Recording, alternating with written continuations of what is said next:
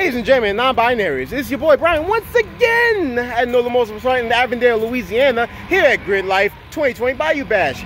And I was just walking around, and I saw something, and I thought, you know what, this person should be interviewed because they have a very basic car, but it's still a fun car. Underrated, in my opinion, but other people say it's not that good. Schematics, semantics, whatever the word is. But anyways, I am joined by Amelia.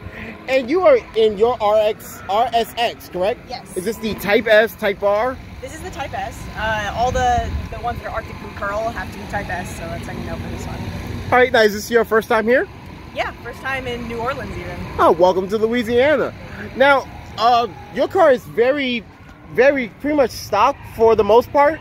Yeah, pretty stock. I mean, just the important stuff has been done. So I have some 200 toe tires after doing some track events on all seasons, and then I have the brakes upgraded with track pads, track fluid, track rotors, stuff like that. Now, question: what got you into racing? Everyone has their story. Like me, I grew up with a dad that drag raced, but I fell in love with road course racing and then stock car racing, and just fell in love with every type of racing, from rally to drifting to time attacks. What was your moment that got you pulled into racing? I mean, my dad was always a little into cars, and we were an airplane family originally, so I was flying a little bit, and so that actually lended itself pretty well to kind of being bold and trying something different and kind of scary. And then I started being really interested in Formula One and watching it, and I realized I'm not satisfied just watching it. I really want to try it for myself. Then I met some great friends in college who were all car guys. They were in the Formula SAE team, and they took me to track events, and then I finally bought my own car. Now, there are levels to racing. You don't just immediately dive into the top form. You have to work your way up. So you're working your way up from the grassroots point of view. From what's the term? From HPD? Yes. Yeah, high performance driver education, I think is what they call it. But yeah, and it's just non-competitive. It's really great because the focus is on learning and improving yourself. So in all of racing, who is a driver that you admire or look up to, or at least aspire to be better than? Because we all want to be better than our peers or whatever. Sure.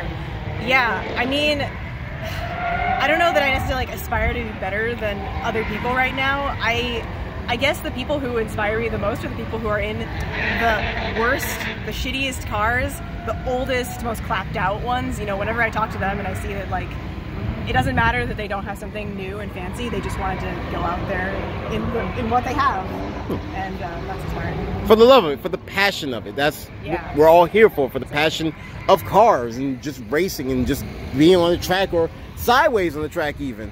Yeah, exactly. So do you want to walk around, show off the car a little bit? Sure. I mean, nothing super special, but when I bought this car, the last owner had duct taped a hose from the stock airbox to a pod filter, and so I had to fix that.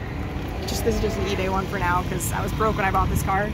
And then these are JDM Type R headlights. They were an awesome Christmas present. They sometimes work.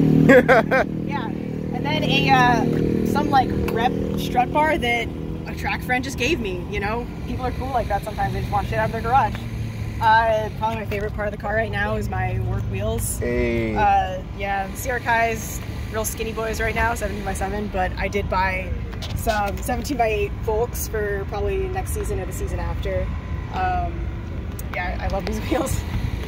And then some stickers from the tracks that I've done before. That's Gingerman and Autobahn in the Midwest. And then my big wing. Your big wing, big wing girl. Yeah, I bought that off another RSX friend, so yeah. Too interesting going on. Yeah, but it's something to start with, something to learn from, something to build. Best way. It's the best way to start is with something super basic and slow. I have this friend that we encouraged him to go on track, and his Honda Civic that was so base model, it didn't even have a tachometer despite being manual. We had to shim the battery with a block of wood. He doesn't have ABS, he has drum brakes in the rear, but we made him go on track anyway, and he learned so much. You really do learn a lot when the car can't hide your mistakes. So. Right. Well, I thank you for your time. Sure. I wish you the best of luck.